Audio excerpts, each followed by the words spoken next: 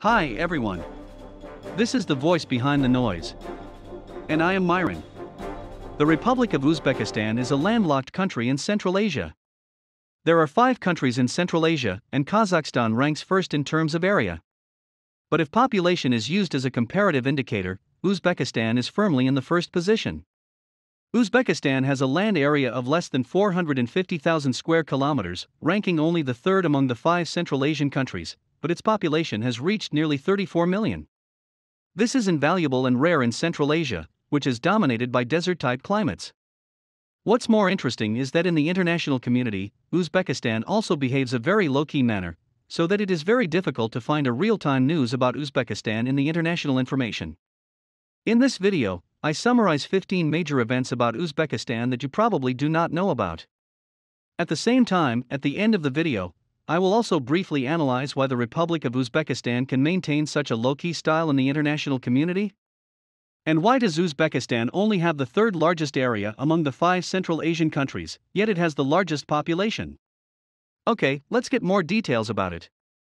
First, Uzbekistan is one of only 2 doubly landlocked countries in the world, the other is Liechtenstein.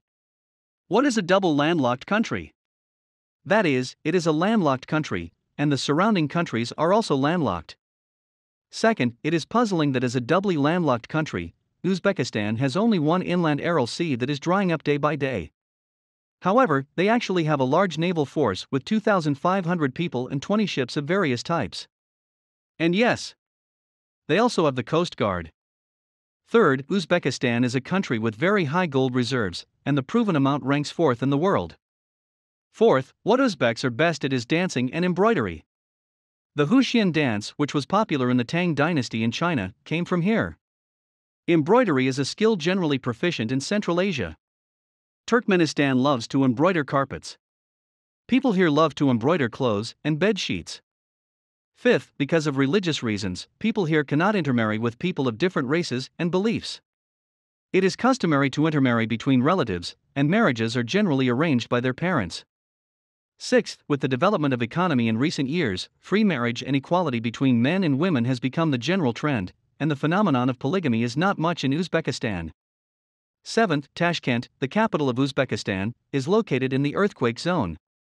The 1966 earthquake turned the whole city into ruins. Neighboring countries have had similar experiences. In 1948, the capital of Turkmenistan, Ashgabat, suffered the largest earthquake ever recorded, destroying the entire city and killing 180,000 people. Eighth, the ancient city of Samarkand in Central Asia, the place where Kong lived in the ancient western regions, the capital of the Timurid Empire, is now the second largest city in Uzbekistan. Ninth, Uzbekistan has a high proportion of young people and children, and the country has always had no birth restrictions, and every family believes that it is good luck to have more children.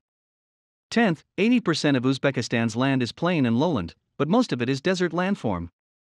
Most of the cities and population are concentrated in the southeast. The 11th is that Uzbekistan is severely arid and is a place with hot summers and cold winters. Only the winter and spring rains will be slightly more. The 12th is that Uzbekistan was annexed by Tsarist Russia and became its vassal state. The 13th is that Uzbekistan is a country with a very developed industry, especially machinery manufacturing. The famous Il-76 large transport aircraft is manufactured by the Tashkent Aircraft Factory. The 14th is that Uzbekistan is also a full member of the SCO. The last is that starting from New Year's Day 2020, Uzbekistan will exempt Chinese tourists with round-trip air tickets, but only conditionally, limited to 7 days. Okay, after learning about these 15 things, let's now answer the 2 questions I asked at the beginning of the video. Why is the Republic of Uzbekistan able to maintain such a low profile in the international community? And why does Uzbekistan only have the third largest area among the 5 Central Asian countries, yet it has the largest population? First of all, the Sir Darya and Amu Darya rivers, 2 major rivers in Central Asia, pass through the territory, and the rivers bring abundant agricultural water to Uzbekistan. The most densely populated place in Central Asia, Fergana Basin, covers an area of more than 20,000 square kilometers, which is the most densely populated area in Central Asia. Most of the Fergana Basin is owned by Uzbekistan, so Uzbekistan has a large population. Second, Uzbekistan is far from great power disputes and has always been politically stable. As one of the only two double landlocked countries in the world, Uzbekistan is slightly closed, but it is self-contained, like a paradise. It never provokes major powers such as Russia and the United States. Instead, it is dedicated to developing its own economy. Therefore, the domestic political situation has always been stable, the people live and work in peace and contentment, and the population has been in a state of positive growth. At last, I just want to say that I really admire the steadfastness of this country. Okay, that's all for today, see you in the next video.